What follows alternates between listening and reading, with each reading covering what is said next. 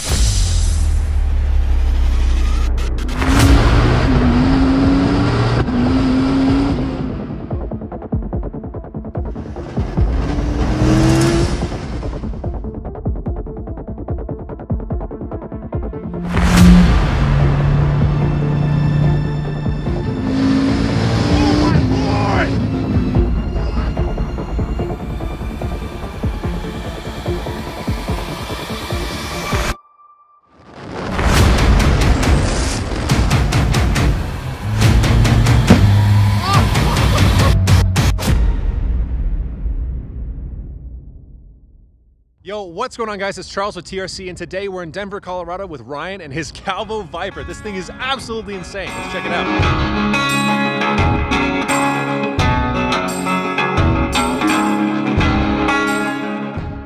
Ryan, how's it going, man? What up, man? How you doing? Doing great, dude. I am so stoked to be here today. This is your Calvo Viper.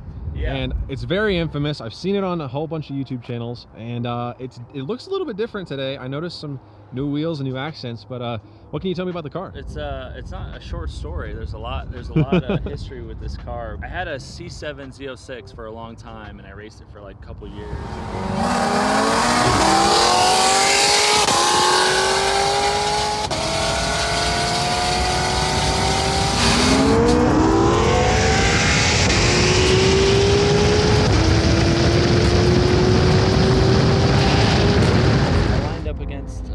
Calvo's cars at a half-mile event, and it just destroyed my car. So I was like, okay, it's time to sell this thing and change platforms. So originally, you know, went to the Turbo Viper platform with Calvo. We did the CM 1600.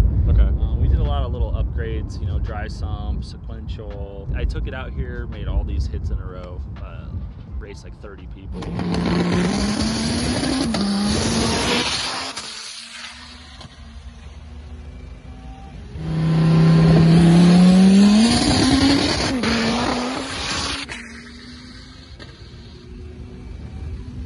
Behind you. Hey, Collin, good run. I didn't get the brake boost the first one.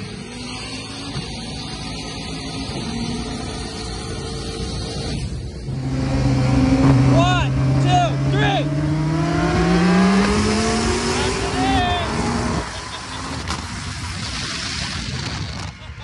Heavy gap, heavy.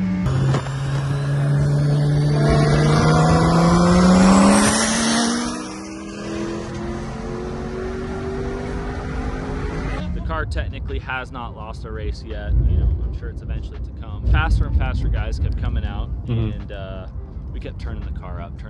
We over turboed the car for altitude, so it had some legs on it. Eventually we just turned it up way past what it was built for, so we had problems at the middle of last year. This go around, we basically were like, to hell with it, let's just do everything. Technically a CM 2000 includes, you know, a set amount of things, but this one's kind of like a custom package per se. It's got almost about everything you can do to it. It's a 9-liter, so we went with a bigger motor for altitude. Again, we're here in Denver, so the air is completely terrible. It's got twin 8685s, so big turbos behind it. Yeah, no kidding. Dry sump, PPG sequential. We went with the Schweitzer brushless elixir system, so it pushes a ton of volume. Wave track rear end. Nth Moto supplied the, you know, they hooked it up on the Forge Line wheels. Yeah, those are sick. Those are absolutely gorgeous, especially on the car. I saw the old setup, and this is by far so much better. Yeah, so the car made 2630 to the tires, horsepower, and 2000 torque.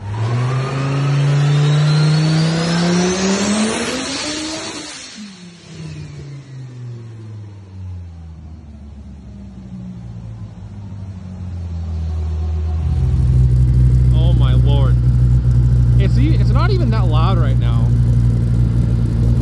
know it's gonna be. So right now it's on map 3. You know, again, based on dyno pulls and what the torque settings are at, it's probably somewhere around 1600 range right now to the tire. We'll see what you think about it, and then maybe we'll turn it up a notch. Oh, look at that Evo. That's clean as hell. I wonder if they want a piece. That's a freaking Evo 4. That's sick. All right, you ready? Yeah.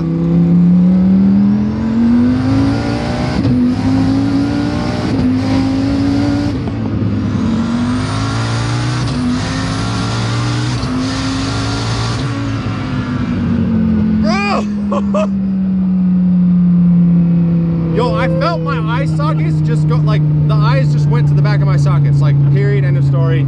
Fastest car I've ever been in. Oh my God. I don't know if you guys can tell, but I'm actually like, I'm like shaking.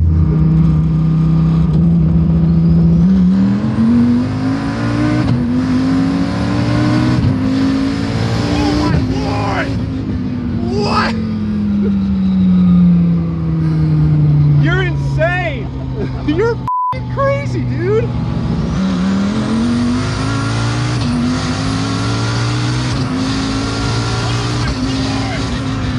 What? That's scary. That'll wake you up, no? Whoa. Okay, I got up at 6 a.m. this morning. I was complaining about being tired. I am no longer tired. Oh my gosh. What's it feel like? I have nothing to compare it to. Nothing. It hooks, right? It hooks. It doesn't spin. They build a mean car.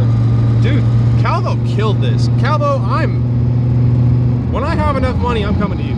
And look at that. There's all attempts perfectly fine. Do you feel like how every year though It just pulls you harder? That's the weirdest experience, I think, like out of everything. Yeah. It's just that it doesn't stop. It gets more and more and more, and you're like, are we gonna like just obliterate into dust or something? Wow. That thing's awesome.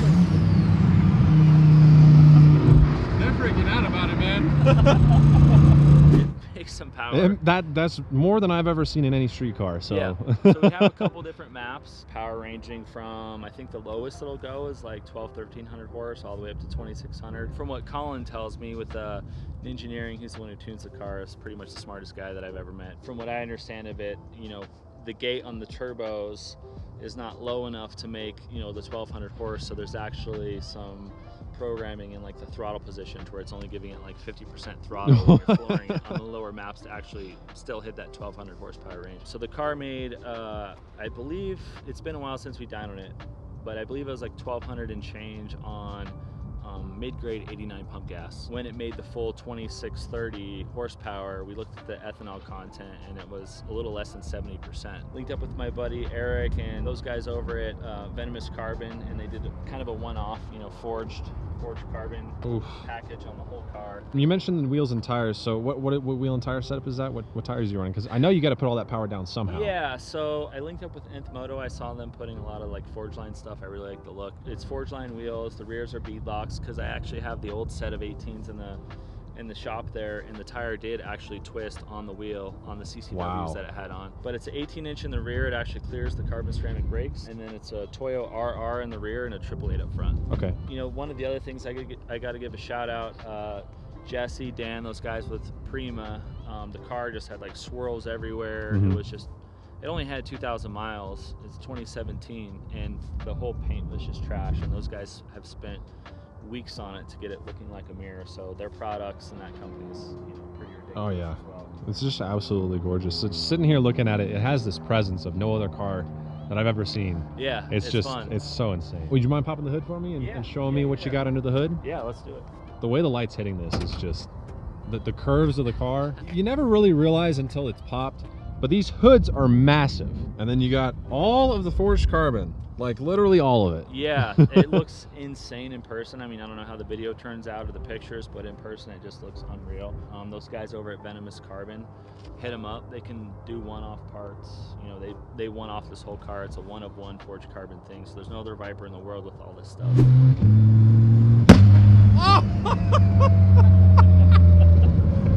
was a gunshot in my ear. Yeah, so with this map change, you should notice a considerable difference.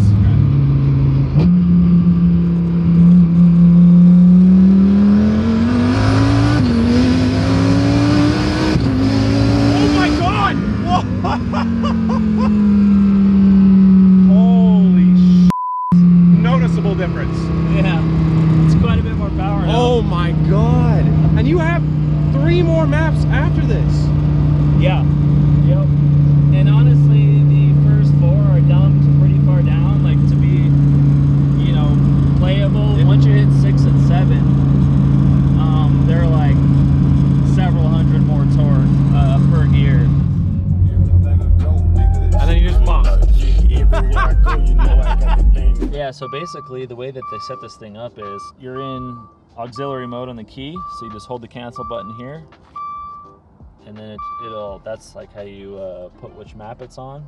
Okay. So you basically key up. Oh yeah, just or like down on the tack. Yeah. Yeah, so just on the tack. Then you just hold cancel to lock it in, and there it is. And you're good to go. Let's see. We'll get a little sound going.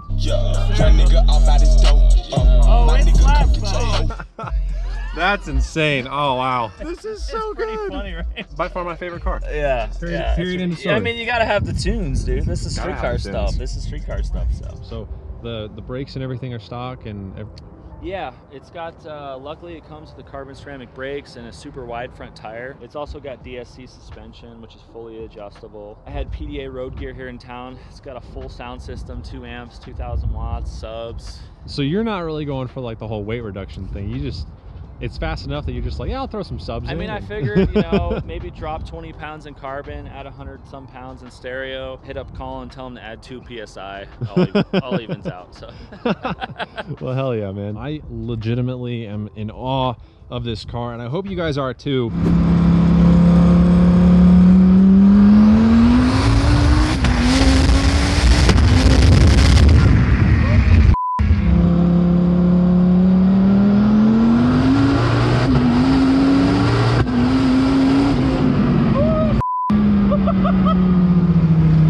Wow. Okay. I'm good. I'm good. Isn't that gnarly as Oh my God. I can't imagine what more power would be. Isn't that f***ing gnarly? That's beyond gnarly, dude. There's no word. Like, can you imagine cars beating this? No, I can't. I can't. Sorry guys, if you're trying to race him, not gonna happen.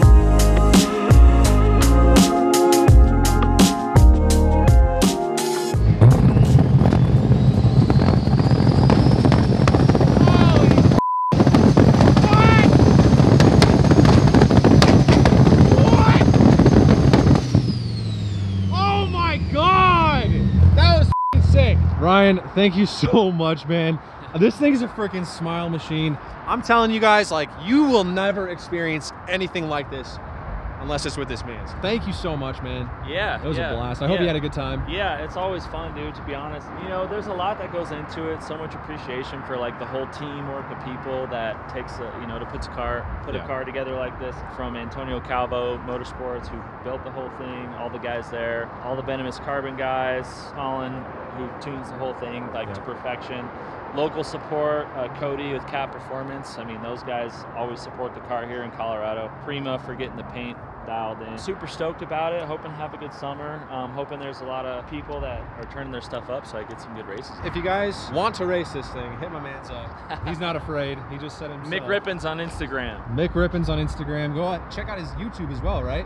Yeah, I got a little bit of a YouTube channel. A little bit, yeah? A little bit, yeah. Well, thanks again, man. I really appreciate it. Yep. Guys, we will see you next time. Go ahead, like, subscribe.